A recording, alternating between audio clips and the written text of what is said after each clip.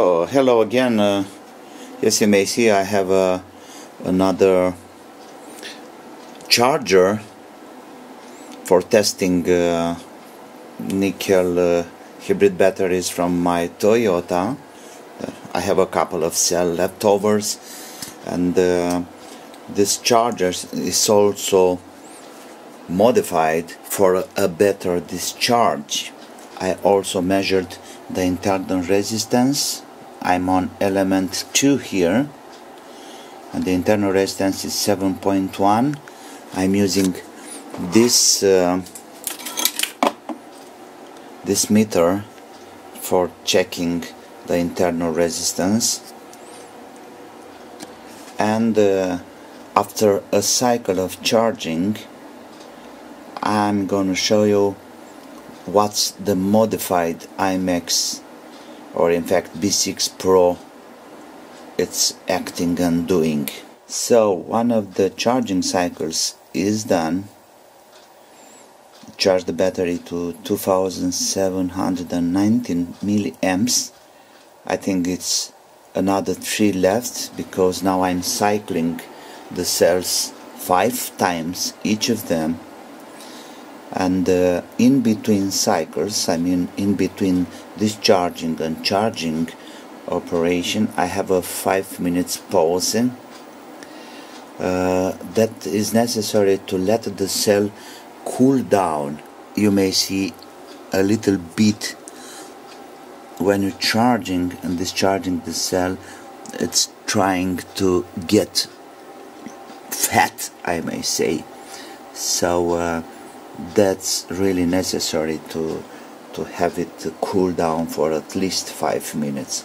Let's wait for a discharging cycle, and I'll show you how the modified B6Pro is acting like. And here you can see it is the internal resistance before any cycling. Most of them are around 7 milliohms, 7.1, let's say. This one at the end are pretty bad. 3 of them, I don't even bother to charge them or check them anymore.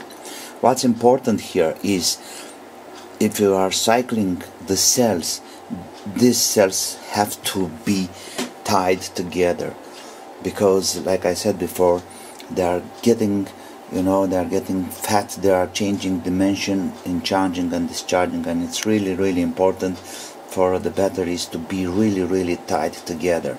If you are doing that without being tied, it's very possible to have a little a little explosion or something, because they are really changing dimension, and it's important to have them tied as good as possible, like they are in the original pack. So almost there at the end of the 5 minute cooling period, the 5 minutes pause, and in a couple of seconds the mood will start and the battery goes to discharging.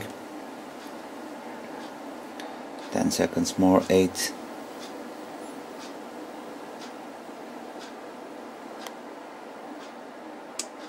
There we go.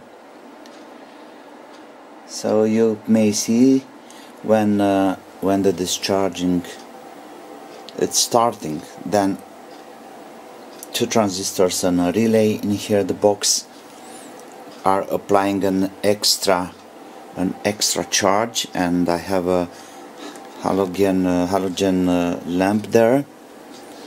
So I got 1 amp here. Let's check it out. 1 amp from IMAX. That should be here. Yes, it's there. And I have another, let me see, 3.3 amps through the bulb.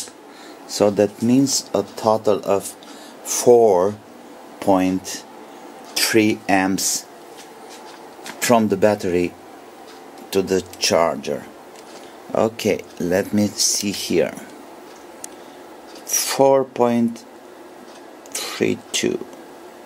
This is perfect.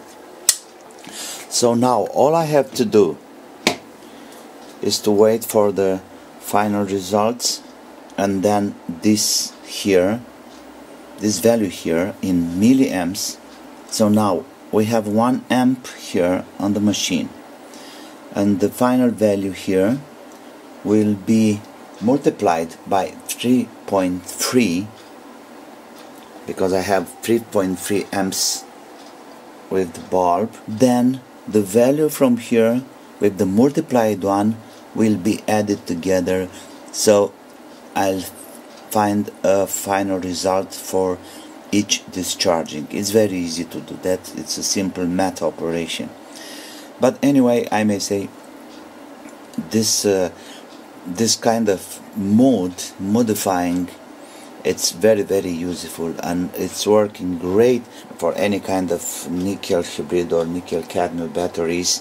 I'm talking about the hybrid batteries and cells, and it makes checking the cells very easy and fast at the same time.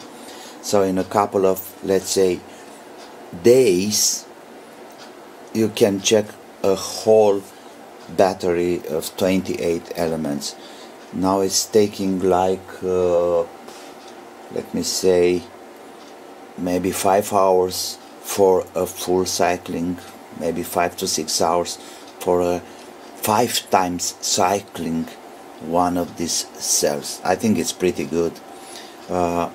Without the modified load, this process can take maybe 1 day or something, because if you discharge with 1 amp, it takes a lot of time. Let's say if you have a good cell, at least 6 amps like it should be, that means 6 hours for a discharging, and that's a lot of time, and it's really boring. Okay, if you need any details about this modified, please check the other video I had before, and I really recommend it for doing yourself and fixing yourself your hybrid batteries. Thank you for now.